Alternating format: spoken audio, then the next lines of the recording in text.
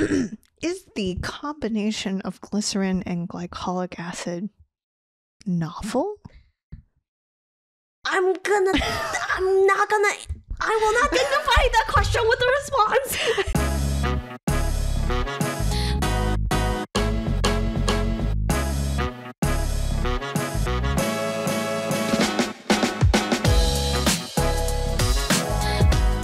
All right, guys, we're back. Welcome to the Chemist Confessions podcast, a human conversation on all the skincare science we talk about. I'm Victoria. I'm Gloria.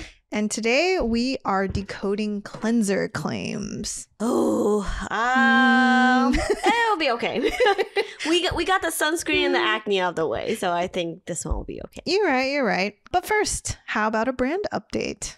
Well, first things first, you might have seen a lot more sunscreen content on our Instagram. It's because for the month of May, we're doing a 30-day 30 sunscreen challenge where Victoria and I trial a bunch of sunscreens to see how they wear, how they may be washed off by our blank slate, and just like a general primer for everyone if you're on the market to look for a sunscreen.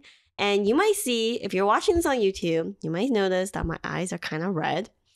It is because I tried the worst sunscreen.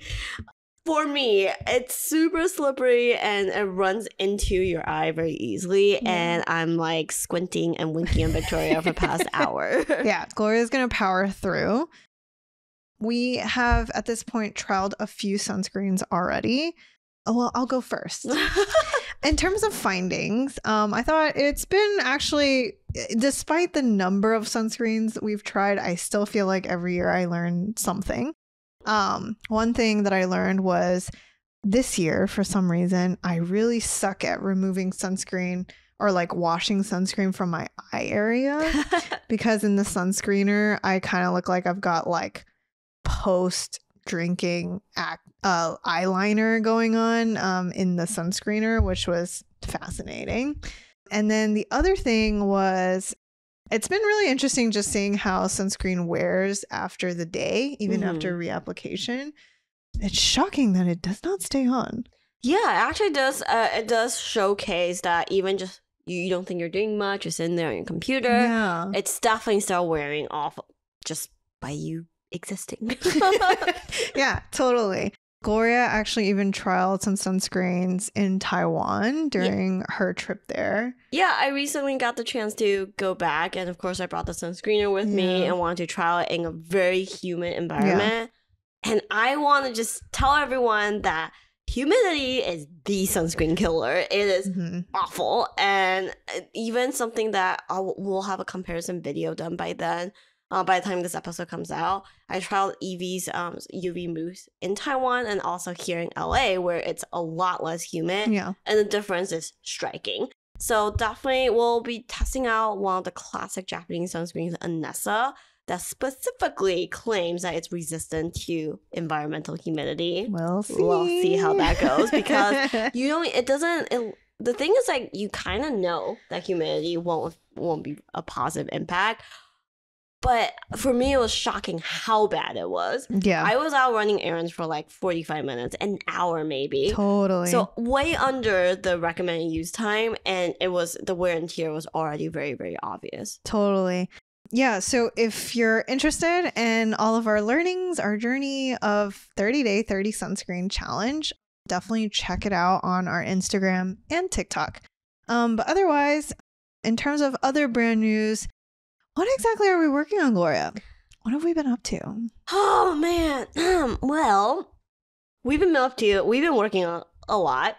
You are going to start notice some changes on our website. It's because we've been hard at work trying to make the website much better. We are hoping that it should be easier for you guys to find content on there. In terms of all the work that we do, it should be much better organized on the new website. But as any new website work, it almost feels like we were starting from scratch. Our developer was asking me for product info, and they're like, "What goes here?" I'm like, "Good question. I need to make that. Oh, what picture go there? We need to take that picture." There were just so many little things, but yeah, you will get a sneak peek of the new design coming through if you're subscribed to our email list. Yeah. But we hope everyone likes it. We really enjoyed it, and I think we were due for a bit of a facelift. Totally. It is definitely time. This bootstrap brand, obviously, when we first started, we did all those designs on our own. So, and it's gone through one other iteration before this one. So yeah, it's definitely time to actually get some professional help. Yes. Next, formulas that we may or may not be working on. I know. So if you asked us, are we working on other Gen 2 formulas? The answer is yes. Which ones? Might be the Balm. Are we working on any new formulas? The answer is yes. When we'll be able to say anything, I don't know. I fear the Mr. Reliable 2.0 curse. If we say too much too early, something's gonna come over like, oh, damn it. Yeah. So just so you know, yes, we've been in the lab cooking up some really exciting new revamps and then even just new formulas, and stay tuned. I am super excited about the Balm 2.0. I'm very, very happy with the direction this went in. And hopefully it will. It's definitely coming fall, right? Like, yeah. You just said Balm no timelines. Oh, sorry. Yeah. Fall. I like fall. It makes sense. Cool. Anyways, aside from that, if you are interested in any of our skincare products, as a thank you to all our podcast viewers and listeners, please use the promo code CCPodcast2023 for 15% off your first order. But otherwise, it's time for us to get into the news. In the news. It's a slow news cycle. I think it's because we're starting to head into warmer months, and I always feel like this is how it goes. I almost feel like it's trends of the year, silence, sunscreens killing you, and then bam, holiday bundles. Yep, that's absolutely, yes, that makes a lot of sense. So in terms of the news, Coty is launching an internal metaverse. That's the news. Cool. Wow. It seems like they're trying to gamify the workplace. This virtual campus will basically, they want to connect their global workforce to empower future innovation for Coty's broad portfolio of brands. Cool. They'll integrate tools such as text and vocal chat discussions, screen and file sharing, and customizable avatars. Wow. Which, if you think about it, you're like, I'm pretty sure we could do all of that without a metaverse. Probably, but in the metaverse world, the word metaverse is so in. That's why you gotta call it a metaverse. But also, don't you feel like it's like, isn't that like a year late? I was also gonna say, watch it just be Microsoft SharePoint. Like SharePoint with an avatar. Yeah, exactly. You can share files, you can chat. What else do you want, man? Well, they say this will be the first metaverse to gamify global collaboration and engagement through a phygital. I hate that word so much. It's also like, ooh, a phygital. Like, ooh. A phygital reward system based on item collection, location exploration, and quest fulfillment. You're making your job an RPG? Like, here, I found a potion and I will share with my French colleagues to unlock a badge. Like, is that how that's gonna work? I mean, could be fun. Actually, I'm kind of curious. I can see it being interesting, like a way to incentivize certain behaviors. Like, I don't know, like sometimes I find that when we were in the big corporation side with L'Oreal, the amount of knowledge and formula history that's accumulated by a huge company like a L'Oreal or a Coty is immense, right? It's very hard for you to really even find everything that is available for you. No, that's totally true. And you often get siloed. Yeah, for sure. So this might be a really interesting way to bridge that gap, or kind of incentivize people to go out of their silo area and do this. But I will say a lot of like good corporate intentions turn into like some sort of like comedic episode in execution. So she's not wrong. If you're a Coty employee, let us know how the metaverse is treating you. That would be great. And we're going to continue with that type of news because NYX also announces their NFT collection. Are we still doing NFTs? I'm telling you, you know what? I know we're behind. I know NYX is already behind too. But we need to NFT-fy the bubble guys. Yeah, actually. Yeah. They'll be worth like a penny, but it's fine. At least it'll buzz if we have NFTs. Chemist Confessions entering the NFT world. Hey! So in terms of NYX NFT collection, the brand recruited Team Alpha, which is a roster of 9 artists based on their talents and exceptional expertise and global impact on the 3D avatar community to create 4,150 unique NFTs for Dream Vortex. Whoa, that is a lot more than I thought. I thought it would be like 3. Yeah, that's a lot. And I believe the collection is called Dream Vortex. And this is the first opportunity for these artists to experiment and shape the direction of beauty in the metaverse. Yeah. What does that mean? Yeah, I will say, and then let me show Gloria some of the art. I weirdly, if you take out NFT, I don't actually hate this because I do think the looks are actually quite cool to look at. They're very futuristic. Yeah. And also, if you think about makeup artists and who comes out with the first look and kind of putting your mark and your signature on it, there's not really a good way of doing that. And I kind of feel like, oh, that is a good way to give credit to some of these, like, especially more avant-garde, more edgy, more cutting edge looks, I feel like. But yeah. It's very interesting. Kind of interesting, right? Yeah. So anyways, NYX's NFTs. You can look forward to that. And then in terms of product launches, we did want to call out Glossier's new lip product, their G Suit, because it's definitely... Is it G for Glossier? Okay. I have no clue. I have no idea how they came up with this. So cool, G Suite. Yeah. I keep wanting to say G Suite, yes, like the Google Suite. I'm like, that's exactly what I was saying. I was like, oh, cool, G Suite. No, there's no E. It's so confusing. Yes, exactly. But we're gonna look into this because I think it's a good example of the skinification of makeup that continues to happen. So, Gloria, what do you think of their IL? All right, I'm going to read the ingredients for everyone real fast. It goes Capca triglyceride, dimethicone, synthetic wax, blah, blah, blah, hectorite, steroconium hectorite, dimethicone, vinyl dimethicone cross polymer, polyphenol silsesquioxane, propylene carbonate, silica, shea butter, olive oil, tocopherol acetate, and I'm going to cut off here. Just because under that, I wouldn't expect any of the levels to be very significant. Yeah. What do I think of that? I find the claim that it's skinifying to be a little bit of a stretch. Oh, okay.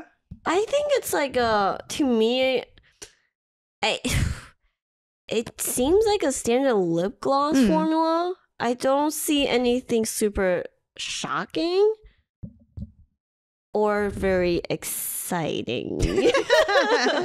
Yeah, no, I think I guess for me, I would say that after looking at a lot of lip glosses recently, we don't see those typical like isobutenes or those film formers that we're used to. All of these, for the most part, are things you'll probably find in skincare. So I feel like they're definitely pushing towards like more IL recognizable ingredients. I guess so, like. Yeah. I think for me, like here, I haven't used this, so I can't say for sure one way or another. But to me, as a color, it looks like it's a pretty pigmented product. Yes, I would be mildly concerned about it running or bleeding. Yes, I would love to know too. It's very new, so for those of you that are able to try it, do let us know. Also, I would like to say matte is now coming back because it's the deep demi-matte finish. We wrote that. I think we went through that cycle really fast. It was like really in, then it's not. It was when we left L'Oreal. Yeah, that matte was on its way out. So and we're back in. Yay! I guess. Yeah. So anyways, yeah, do let us know. But it's definitely one of the newer lip products. And honestly, makeup is back. Everyone's out there now. And so I feel like there's definitely a lot more makeup launches that are coming out. So definitely more to come. We'll keep an eye out. Yeah. All right. And the last piece of news is I think I'm starting to really like some of these surveys that are coming out. They're very entertaining. And so I definitely felt like I had to share this with Gloria. This is actually a survey on men and their skincare habits. So this survey actually looked at 2,000 men between the ages of 18 to 26. They wanted to discover men's habits and attitudes towards skincare. And there's some really fascinating insights. So one key insight was that 42% of men claimed they needed someone to confront them about their skincare regimen before they would get into skincare. What a word. Like, I need an intervention. Bro, listen, you really need sunscreen. Yeah, exactly. So they need an intervention. Also, according to the report, 42% of men first started practicing skincare between the ages of 15 to 17, but only 35% washed their face. Whoa. I was nodding along like, that makes sense. Like, that's acne time and, men are more prone to acne. Yeah. I thought step 1 is washing your face if you have breakouts. What? Yeah. 35%.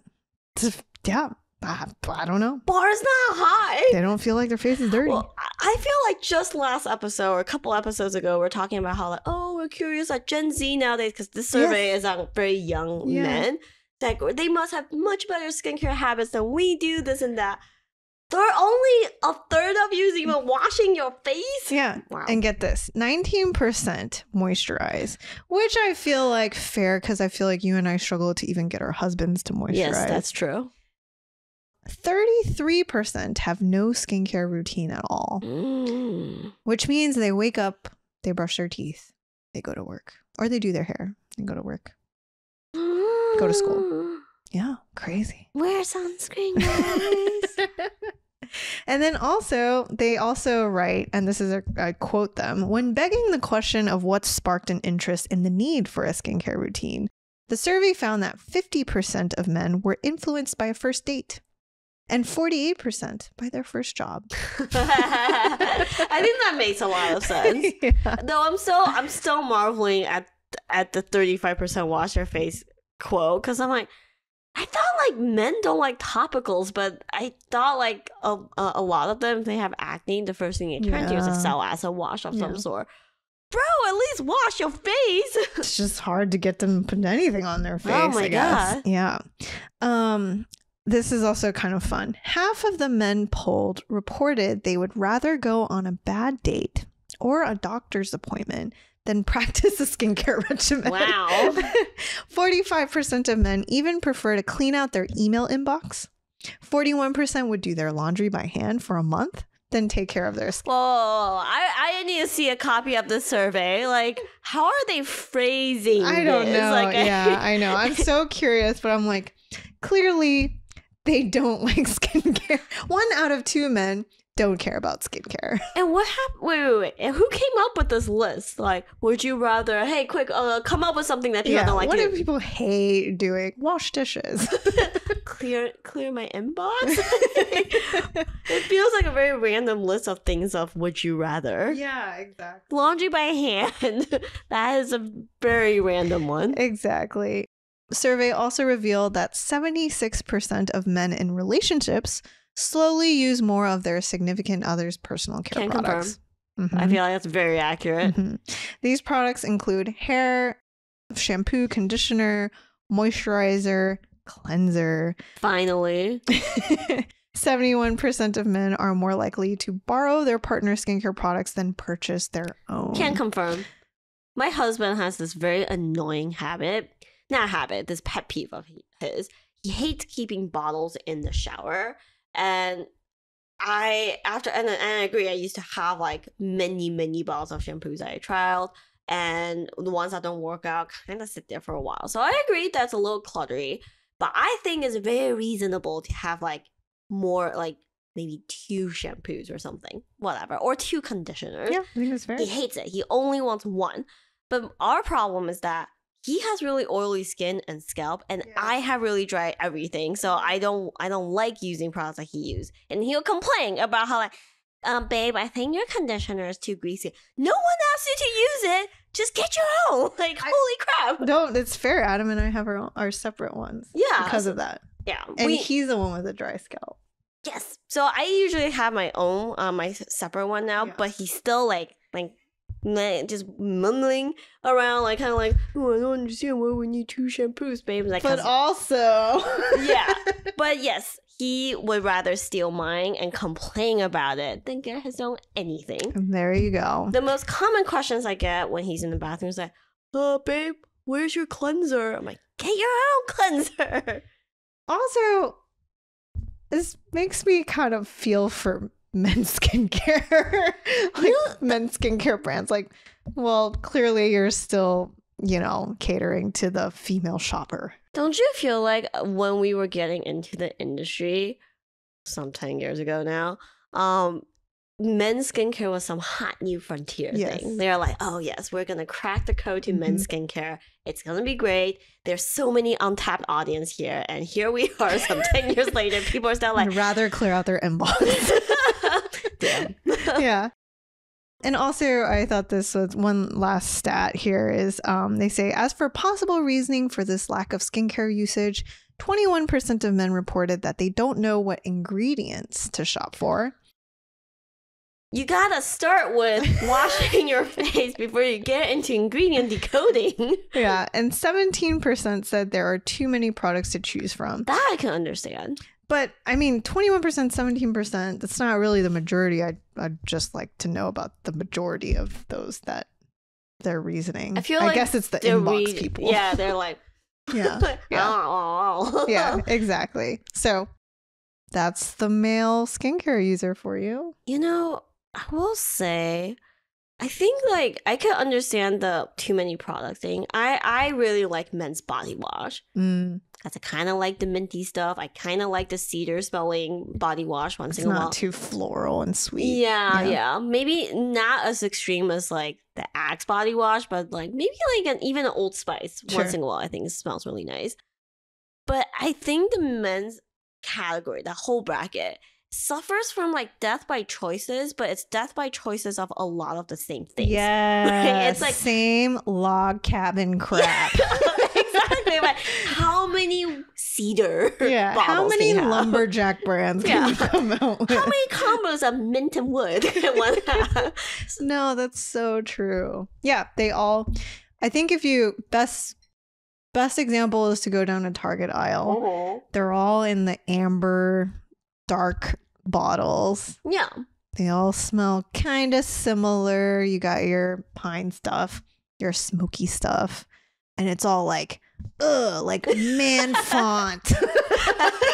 It's so true. So I'm like, meh. And I wonder because I think, I do think around like my friend circle and also based on this survey, it's very true that a lot of dudes would rather like, if they have a girlfriend, the girlfriend shops for them, right? Or they just use their skincare. Totally. So sometimes I look at the Target aisles, I'm like, are they marketing to me? Because there's no way in hell my husband's ever even taking a closer look at this aisle.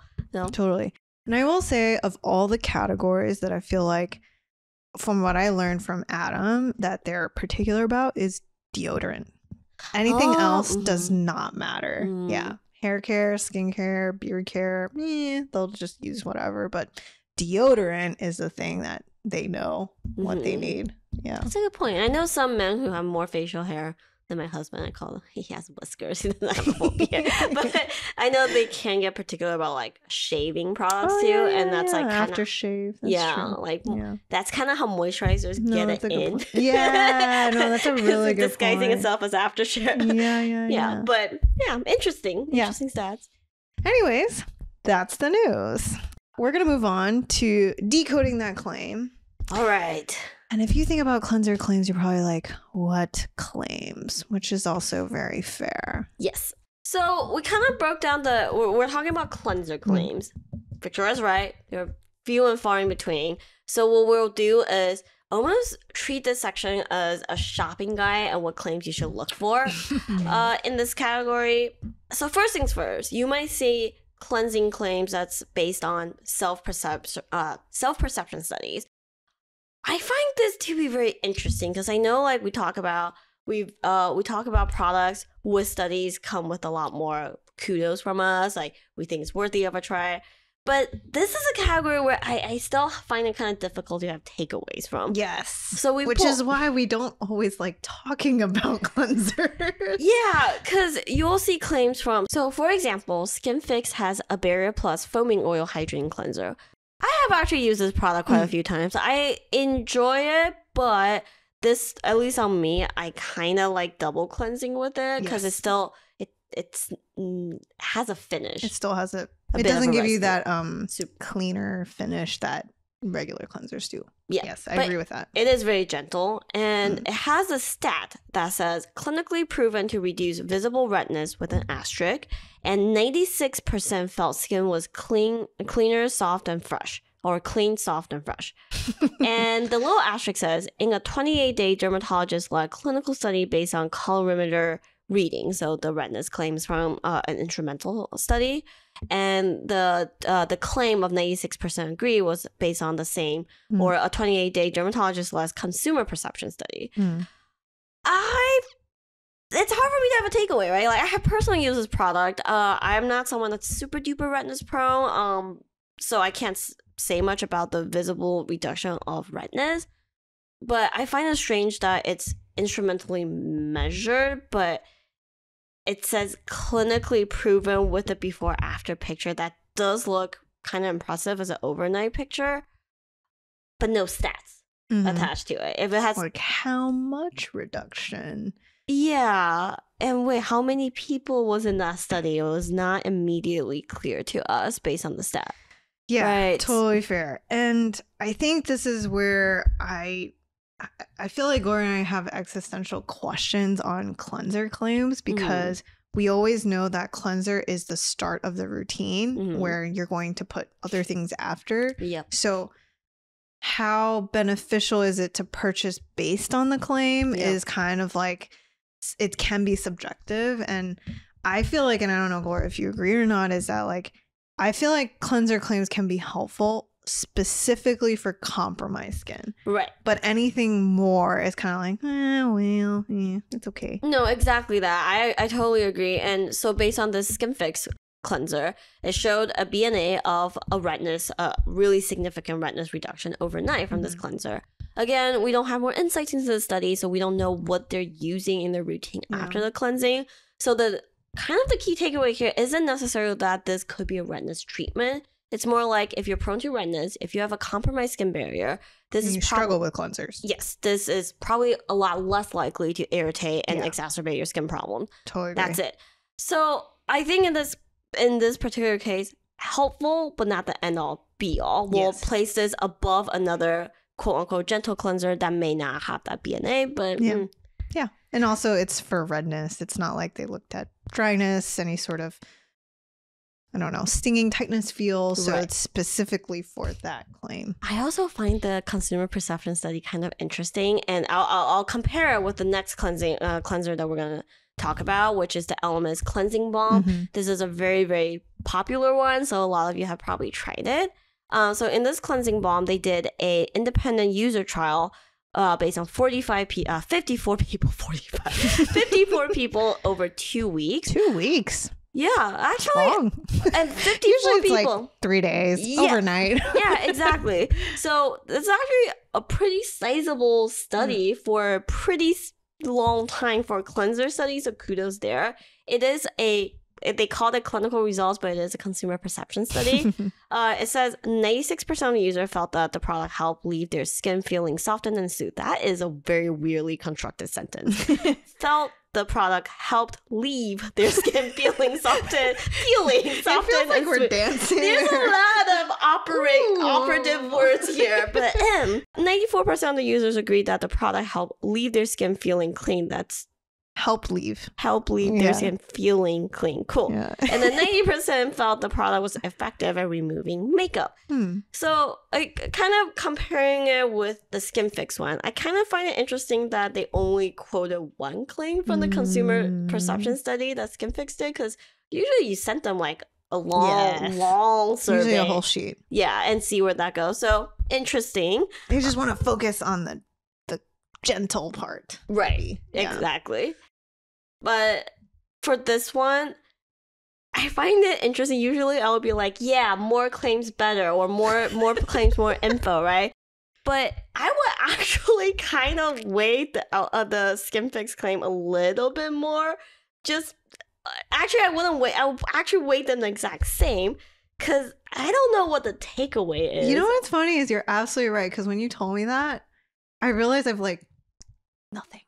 Yeah, there's no feeling. Yeah, it's like, oh, okay. Yeah, it's like, great, cleans. Yeah, I don't know what the takeaway is. 'Cause again, this is an impressive size and investment it's true. for a cleansing balm, but I am not sure if this would convince me to buy this balm over another one. After looking at the price tag of Illness's cleansing balm, I can confirm I will not purchase this. It's very expensive. It is a very expensive cleansing balm, and I think for me, it's just like, in terms of a cleansing balm, what I look for is not any of the things that they just clean, right? Like, I leave the skin just the feeling makeup, probably, right? The removing makeup one. Yeah, and again, like this one, for makeup removability, I will just trial it. Does it work for my makeup, right? Because everyone's makeup routine is very, very different. So how well does it remove my makeup is the only thing I would consider. So saying that 90% of the users agree doesn't really do much for me. Yeah.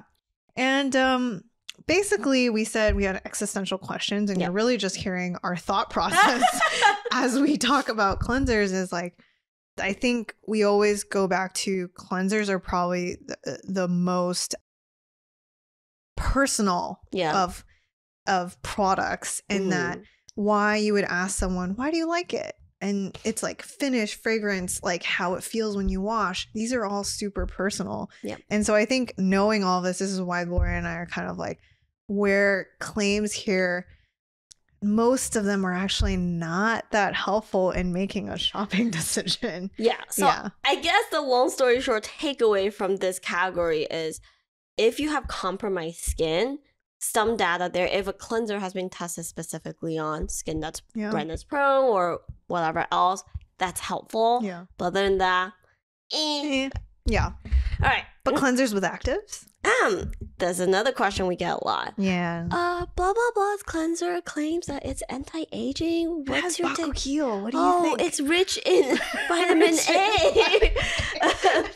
A. We usually poo-poo on those a lot, but we took a closer look at the product landscape. So first of all, if it's anti-aging, we'll say ignore those completely, or even brightening or hyperpigmentation claims.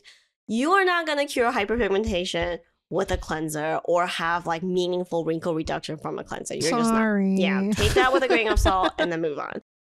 But another very popular category of cleanser with active ingredients is exfoliating cleansers. We covered it a little bit in the acne episode last week on BHA cleansers, but a lot of times you'll also see glycolic acid cleansers. So to highlight whether or not we think highly of this category, we'll take a closer look at two SkinCeuticals cleansers. Ooh, I love it. Head to head. Yes. Their purifying cleanser and their glycolic renewal cleanser. Let's do it. So the purifying cleanser, I would position this as a more typical type of quote-unquote AHA cleanser you will see. The claim reads, SkinCeuticals purifying cleanser combines glycolic acid and glycerin to simultaneously remove impurities and hydrate the skin. This cleansing gel delivers mild foaming action and refine a dull and uneven complexion, while replenishing hydration, leaving skin feeling refreshed, renewed, and conditioned. And the key ingredient call out is obviously glycolic acid. It's derived from sugarcane. This AHA helps facilitate skin's natural exfoliation while eliminating dead skin cell buildup, yada, yada, yada, yada. You'll see these claims based on the ingredient, right? Like, yes, Victoria? Is the combination of glycerin and glycolic acid novel? I will not dignify that question with a response. That's the first time I've actually heard them tout the blend of glycolic and glycerin. Yeah, I don't really know what's going on here, but it calls out glycolic acid. But you will note the key difference here compared to a lot of other AHA products is like this. SkinCeuticals is a brand that prides itself on clinical tests. Correct. But this is not done for the cleanser. So any exfoliation claims is riding on the existence of glycolic acid rather than this formula. Like we said in acne claims. Yes. So if you look at ingredients. Ta-da! Where is the glycolic acid, Victoria? So I read water, propylene glycol, PEG 30 glycerol cocoate, caprol capramidopropylbutane, glycerin, disodium lauryl sulfate. We're going cocoa betaine, sodium chloride, xanthan gum, glycolic acid, and that's definitely not at any meaningful level. Wow. Right. Yeah, it's right before the phenoxyethanol, under the xanthan gum. This should be flamed. I'm not jumping the gun to flame this ingredient, this product yet. So yeah, it's not in there at an exfoliating level at all. If this is over 1%, I will be shocked. You know, I highly doubt it's even over 0.5. But yes. So it's a cleanser. With some level of glycolic acid. We'll take a closer look at another cleanser, also in the SkinCeutical line. This is their glycolic renewal purifying cleanser, or gel cleanser. I threw in the purifying for as a bonus. Purifying is the first cleanser. This is just glycolic renewal. Yes. So the product description goes, glycolic renewal gel cleanser from SkinCeuticals powerfully cleanses your skin Someone removing. Add a comma to this description. Cleanses your skin, comma, removing impurities, dirt, oil, and long-wear makeup without stripping the skin of moisture. Formulated with glycolic and phytic acids, this gel cleanser gently dissolves dead skin cells, resulting in a brighter, smoother, and clearer complexion. Refreshing aloe, blah, blah, blah. I don't care about that. But basically, a very, very similar sounding description. But the key difference is it called out the percentages. This cleanser has 8% glycolic acid, 1% phytic acid, and the 2% aloe leaf extract. That Gloria doesn't care about. Whatever. So, Victoria, how do we feel about this compared to the other cleanser? And should people use this over the other one? Well, worthy of the glycolic gel cleanser claim, I would say. So if you're looking for exfoliation, yes, this would definitely be the right option. But if you're not looking for exfoliation, then yes, I guess you can use the purifying cleanser. That's just fine. It's just a regular cleanser. Yeah. So when we were doing research and I found these two products, and I was just thinking to myself, like, I have a hard time with this category. I know people really like having a little bit of exfoliating power in their cleanser, but in terms of routine building, I'm like, okay, I see you SkinCeuticals. You have a cleanser that has enough glycolic acid to do something, right? But what does it replace? I would say, like, if you have let's say you have a gold standard from our line as a once a week rinse off mask, this might be enough as a daily supplement. It could potentially replace a lower level exfoliating toner, but it's as a rinse off product. It won't replace like a higher level daily serum.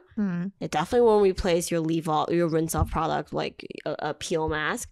So it kind of is like, all right, it kind of depends on your routine, whether or not this is helpful. So I think Gloria and I came to the conclusion that you would use an AHA cleanser, a higher level AHA cleanser, if you have too many toners.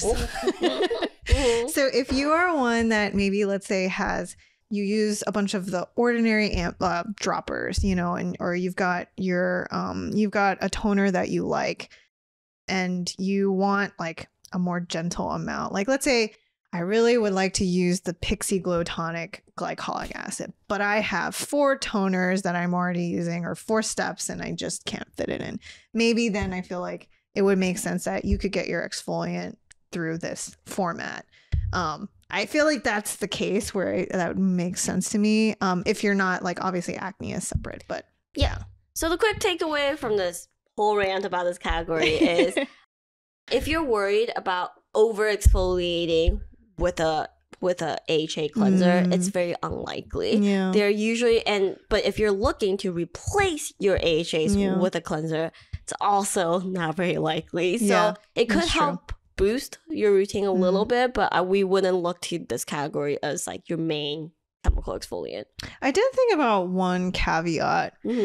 I think sometimes 2% salicylic acid is way too much for acne, for anybody. Like, it can be just too much, but people think 2% is what I need to work. You actually don't need that much, but, you know. So I was thinking, well, in that case, that's why 2% salicylic acid cleansers can be very helpful, because it's gentler format, gentler introduction. So I would say that's probably the only one where I'm like, sometimes the cleanser actually might be better than the topical. That is true. So yes, consider that, but don't throw out your glycolic acid serums. Totally. Otherwise, purifying cleanser, I realize you need talking points to talk about. So you called out glycolic acid, but why? I don't get it. Why did you do that? All right. Next claim. The third category of claim / product types that we didn't really know what to deal with is you will hear a lot of hydrating claims. Like, this is gentle, won't strip your skin barrier. CeraVe straight up called it their hydrating cleanser. So how much weight should we give these names or product descriptions that imply that a cleanser is hydrating? I mean, to be fair, in the supplier world, they'll actually do hydrating studies on their cleansing surfactants to give brands an idea of like how not stripping it is. And again, I think this is the same category as the redness claim. It's like great for compromised skin, but we all know we're going to be putting a moisturizer on after cleansing. So not super helpful, I would say, to me. Yeah, I agree. And I will say, I didn't find a single product that comes with actual clinicals in this category, which is ironic because I think in all the other categories we talked about, I didn't, even though they don't have clinical studies, I wasn't expecting one either. Like we said, like in some cases, it's not super duper helpful. But this is one where I feel like some measurements would be really helpful. So if you measure skin hydration after cleansing or your skin hydration level after using the same cleanser for, say, 2 weeks versus a standard one, do you see a better improvement? I don't see anyone doing those kind of studies. It could be because it's really hard to hit those claims. But I would say just take the word hydration with a grain of salt. Yeah, totally agree. Otherwise, I do have one final thing I feel like we should talk about, and that's the price of cleansers. Because I feel like it is so wild how cheap you can get a cleanser and also how expensive a cleanser could be, like the Elemis cleansing balm. So, yeah, Gloria, any thoughts there? I think for me, that's definitely a category where I refuse to spend over like, I think the most expensive cleanser I bought myself is like maybe a $40 cleansing balm. I will say balms tend to be a little bit more expensive, but if you're talking about like a gel cleanser, a daily cleanser type, I wouldn't spend more than $25 to $30. Yeah, totally. In the cleanser meat, we'll talk about the types of surfactants you'll find, the evolution of some of these surfactants. So sometimes that does add to the cost. But otherwise, yeah, it's kind of wild looking at this. In fact, Gloria found a cleanser that's priced at $75 that she would love to share. It's by the brand Revive. It's a pretty popular high-end brand. Their cleanser clocks in at a whopping $75. And I will just read the top couple of ingredients. It goes A lot of money. water, muriatic acid, glycerin, potassium hydroxide, stearic acid. I'm just going to stop right now. It's a soap-based cleanser. Anytime you see sodium hydroxide or potassium hydroxide along with a blah, blah, blah acid, like fatty acid plus a base. That's a classic soap formula. You can get something very similar for like pennies. I would not spend $75 on a cleanser. Yeah. But Gloria, they have ceramides and lantoin and all these plant extracts. Probably in their 0.01%. Yeah, exactly. So we always say this is the category where you can totally save some money on. You don't need actives in this category because all those actives need to be left on for it to work. So yeah, you don't have to buy a $75 soap-based cleanser. Yeah. There you go. All right. I think that wraps up Decode That Claim. Woo! Decode That Category, it kind of feels like. We are going to wrap this up with just a couple Q&A questions. So the first question is, I was wondering, can zinc and avobenzone be used together? For example, applying a chemical sunscreen first, then a mineral over top for reapplication? Yeah. Oh, you want me to answer? Okay, I was waiting for you to start that. We typically don't recommend mixing sunscreen types. Yeah. In this particular case, reason being, avobenzone is notoriously finicky. There's a lot you can do. In fact, there's a lot you have to do when formulating a sunscreen with avobenzone to make sure that it stays stable and it stays, well, I already said that. Okay, to make sure that it stays stable and effective in the formula. But especially for reapplication, in this case, I am not super worried. Let's say because avobenzone will not render the zinc ineffective, right? You're just putting the zinc over it, or like you're reapplying with the zinc, assuming you're like reapplying after say 2, 3, 4 hours. You're starting with a more or less blank foundation. Not the worst thing possible. We have heard of people that want to layer, let's say, an avobenzone product, a chemical filter system, and mineral foundation. Yeah, with a mineral foundation with SPF or with zinc as an SPF. I wouldn't recommend doing that. Yeah, that's my take. Yeah, no, I totally agree. If you're reapplying and let's say you just change it up, you find a different sunscreen, that's totally fine. So yeah, I think I'm not too worried there. And then the second question is something that actually I feel like has been trending and probably filling everyone's social media feeds in terms of ads is, hi, can you talk about the Solawave? And the Solawave is now the trending device. It kind of looks like a razor, but it's actually using laser therapy and is kind of just like an anti-aging device. And I said we'd talk about it, so we're going to just do a really quick touch on this. You can think of Solawave as very similar to the New Face in that it looks promising and exciting. And one of the things I have to give Solawave credit for is they actually share the wavelengths of the red light that they use, which Gloria and I have a very hard time finding sometimes for devices. Oh, and this is one of the reasons why we still think if you want to explore devices, this is where branding matters compared to, you can find any device. You can find a cheaper version on Amazon. You will probably find a knockoff of this device on Amazon very soon. $20 or something. Yeah. But this is why we wouldn't recommend doing that. Totally. And I appreciate how much they share on that because knowing that nanometer allows us to understand the wavelength, it's very important on whether or not you're going to get those benefits. So in their words, they do promote that, that wavelength allows you to get benefits in terms of collagen and fibroblast production, improved circulation, and a healthy inflammatory response. And I did find one paper, a Japanese paper, that did look at this wavelength and did tie it to anti-aging benefits that basically want to fight photo damage. The only thing that I want to share is that only other thing, which they will not disclose, because why would they, is the amount of energy or power of that wavelength for how long. Because for the Japanese study, it's definitely a clinical amount. They actually only do this therapy. I think the frequency is like once a week or something like that. So this is where we're kind of like, Laura and I always say, clinical devices versus at-home devices will always be two different tiers.